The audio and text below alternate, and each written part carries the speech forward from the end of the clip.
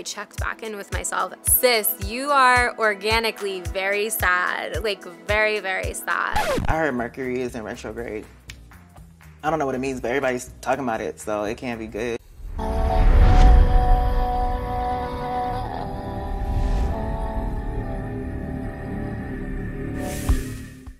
Today we are going to talk about microdosing versus antidepressants. As someone who has lived experience with microdosing magic mushrooms and antidepressants, today I'm specifically talking about Zoloft. Intense clinical depression. If you get in the pool right now, we'll give you the Zoloft. I will be comparing and contrasting the effects of both and letting you know which one I think is more potent and effective as a means of fighting depression and treatment-resistant depression. But if you've been here before, I bet you can guess which one I'll be vouching for. And if you're new here, welcome. We are a realm dedicated to psychedelics and sacred plant medicine, all about demystifying and destigmatizing the trip. If you get a kick out of this video, please consider subscribing to this channel, and you can find me on Instagram, TikTok, and Patreon at Chrysantilus. The following video is made for the purpose of education and harm reduction. We are not promoting the use, procurement, or possession of any plant medicine or substance. We encourage everyone to do further research and prioritize safety. A little backstory on me and my depression. The first time I felt like I might be depressed was in high school. I felt like, do you know what? I feel a little bit more sad, organically sad, than most of my peers around me. I feel like something really might be going on. I told some of my family about this, and I was literally so underwater in terms of the college admission process, SATs, all of my APs, all that kind of stuff, that I really just had to like drop prioritizing my mental health and roll with college admissions, as dark and unfortunate as that was. Whew. So it's always kind of at these cusp times. I was on the cusp of college then, and then when I was on the cusp of graduating college, I checked back in with myself and I said, hey, look, wait, sis, you are organically very sad, like very, very sad. I heard Mercury is in retrograde. I don't know what it means, but everybody's talking about it, so it can't be good. It's giving stormy weather. Don't know why there's no sun up in the skies. It's giving Eeyore, it's giving seek help, like seek therapy, right? And I had been in and out of therapy for a while, so I went and I talked to a psychiatrist, and I was diagnosed with not just depression, but also anxiety and ADHD, something that would have been very helpful to know I had all the way back to like middle school, elementary school. So I was immediately prescribed Zoloft. I had been sitting with plant medicine for a few years at that point in time, but there wasn't really any talk or studies behind microdosing in the way that there is today, which is to say we have so many more resources on starting a microdose practice today. So I immediately got prescribed Adderall and Zoloft. Adderall is something that we still kick it. I see my girl about once a week or so. I still chef's kiss to Adderall. That my best friend, she a real bad bitch, got her own money, she don't need no nigga. She has been very helpful to me in my experiences as a video editor, so this video is not going to be about her. This video is between me and Zoloft, okay? You wanna hear how me and this fell out? You wanna hear a story about how me and this bitch fell out? It's kinda long, but it's full of suspense. You know what I'm saying? So me and Zoloft. As soon as I got on Zoloft, I started feeling a little bit less depressed, and I said, okay, so I don't have to feel sad, but then I also didn't feel happy, and then I started feeling not hungry. I started feeling not, let's just say all of my appetites went away. You know, my appetites for food, my appetites for woohoo and little steamy steams, my appetites for everything. I describe it as I felt like Flat Stanley. I felt just like a piece of paper. I was just experiencing compression like a zip file. It was not good. I couldn't eat. I couldn't do many of the things that are enjoyable bodily functions. It was not happening for me. And I remember feeling like, okay, I don't feel sad anymore, but I also don't feel anything. So this needs to stop. I went ahead and made the mistake of quitting cold turkey. Don't quit your antidepressants cold turkey. That is not the way to go. It can be very dangerous. For me, I was like busy with graduating college, and again, my mental health just went on the back burner in the light of all of those things, so I just quit. Should not have quit. That could have been lethal in terms of certain folks quitting Zoloft have been known to commit sideways or unalive themselves. So if you're watching this right now and you are on an antidepressant and you are thinking of quitting this medication, do not quit cold turkey, y'all. Please taper off. I was just a senior in college and I had not been warned. Just a quick side note, Zoloft is the only antidepressant SSRI that I have tried. So there is a chance that there is an antidepressant that would be more potent for me than my microdosing, and that I just haven't tried that. Antidepressants, especially SSRIs, also come at a cost of interacting poorly with many plant medicines, which is why I haven't dove too deep into them. SSRIs, when combined with magic mushrooms, can result in serotonin syndrome, which can be dangerous. So please just keep that in mind. I'm only talking about Zoloft here. I'm not talking about any other medication. I started to feel better after I quit Zoloft, and then a few years after that, I started hearing echoes and murmurs of the microdose conversation. And as someone who is already in community and practice with psychedelics and sacred plant medicine, I'm kind of like, you know, I got my ear to the streets. I'm kind of like, what's going on with her? I am sickened, but curious. What's going on with the microdose? Like, I want to know. So I believe the way I started taking microdoses was just like eating a little bit of a cap, eating a little bit of a stem.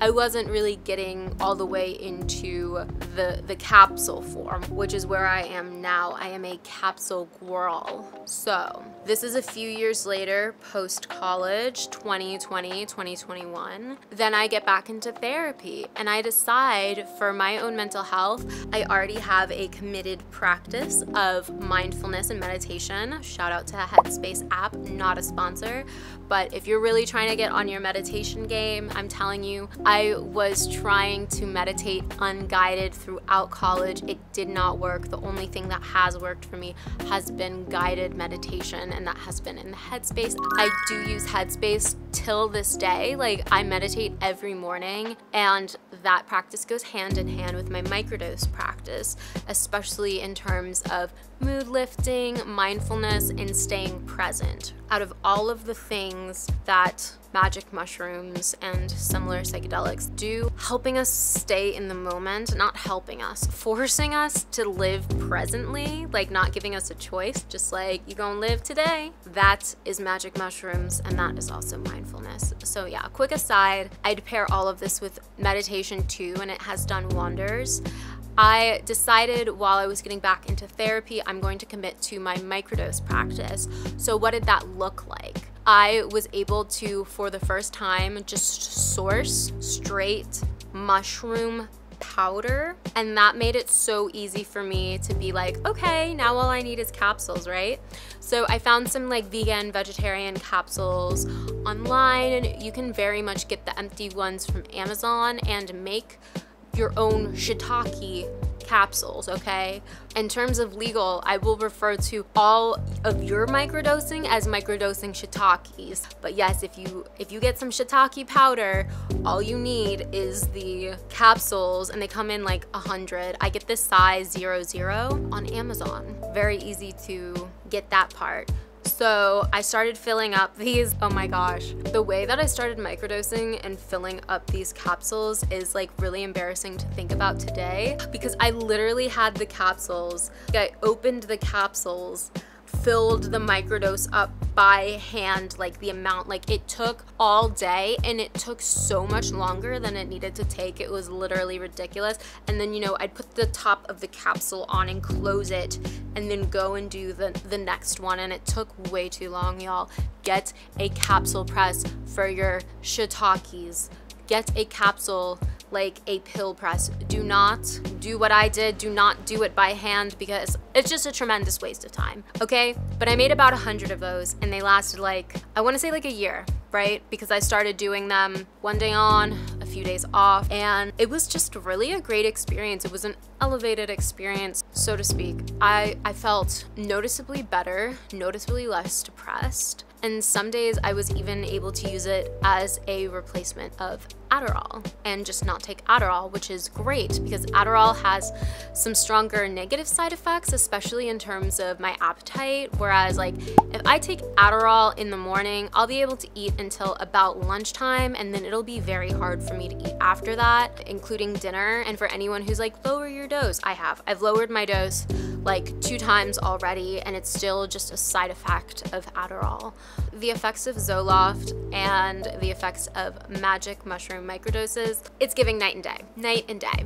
I do not feel flat when I take my microdoses. I feel the opposite of flat. I feel multidimensional. I feel so much more able to do so much more, and I am so grateful for the experience. I'm so grateful to have the option to be able to do that and to be able to access the medicine. About a year after my first microdose, I was able to get a pill press, and yo, you can whip up like hundreds of shiitake capsules like that in a couple of hours. A pill press is really where it's at. I have an upcoming video that's about how to make your microdose capsules, and keep an eye out for that one because I will be going into depth on my process for making like 200 capsules in a couple of hours. Back to Magic Mushrooms versus Zoloft. With both of them, I felt less depressed, but with Zoloft, I felt worse because I could not feel happy or anything. I felt just like this flat,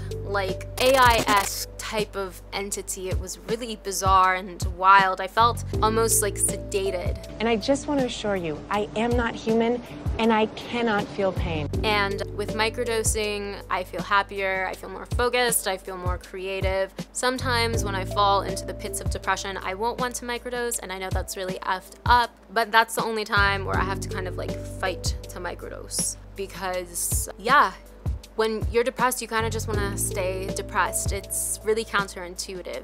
But sometimes microdosing affects my appetite, not too much. Sometimes I will take 2 microdose pills, especially on the weekends, and to have kind of a low dose sort of experience, which is also really lovely. But yeah, microdosing is giving what antidepressants should be giving, but that's what they could never give.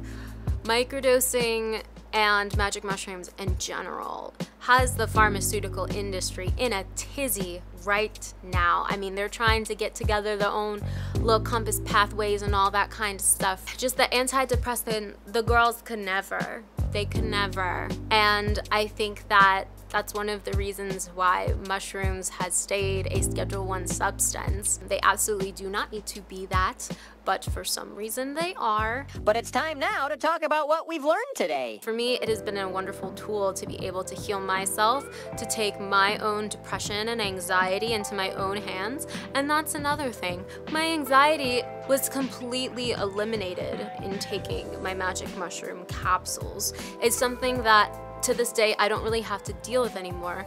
And leaving college, I am about like 5 years out of college now, but leaving college, I had severe and crippling anxiety for my future. And again, that came out of a place of not being able to live presently, but having to live in the future. What's going to happen? Am I safe? I felt super unstable. I felt very paranoid. Magic mushrooms has very much assisted me with that. And the daily practice of microdosing for a year has eliminated that anxiety from my life, as well as taking myself out of situations that were harmful to me that I didn't need to be in, relationships, that sort of a thing. I was empowered to do that by my lack of depression, thanks to microdosing. I get a little bit more into that in other videos, but yes, making my own microdoses and committing myself to a practice of mindfulness, microdosing, and therapy has completely changed my life. So I am here to share that with y'all as a shining example of the peace of mind that you could achieve when you are able to prioritize these things in your life, commit to them, all that good stuff. And for more on this topic, please be sure to check out my Microdose playlist and my Trippy Stuff playlist. Don't forget to subscribe to this channel. If you got a kick out of this video, again, please subscribe to this channel. I also sell some of this Keep It Trippy merch on my Threadless shop. You can find me on Instagram and TikTok at Chrysantilus, and I recently soft launched a Patreon. So shout out to my 6 current patrons. Y'all are really holding it down for me. Anybody who is curious about supporting me financially, please just peep my Patreon. That's all I'm saying. Just look at it. Just look at it, okay? But yeah, there's some exclusive merch on there, exclusive videos, exclusive photos you will see nowhere else. So please check that out. Link in the description. That's gonna wrap it up for us today on Magic Mushroom Microdoses versus the Zoloft, the antidepressants. If you have any questions, feel free to drop them in the comments, and don't forget to keep it trippy.